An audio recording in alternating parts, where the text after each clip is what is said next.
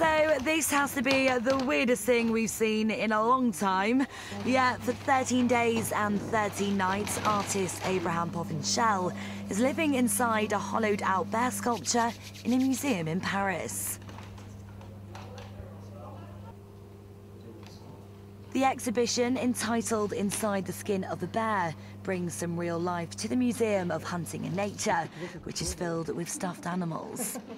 The public is encouraged to talk or read to the artist to keep him company. Not bored then? I feel that little by little I withdraw into the hibernation of the bear. Life is slowing down and I'm sleeping a lot. There you go.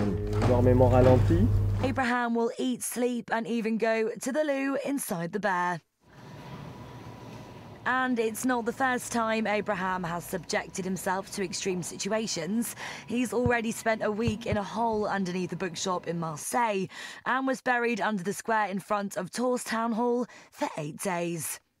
Well, whatever entertains you.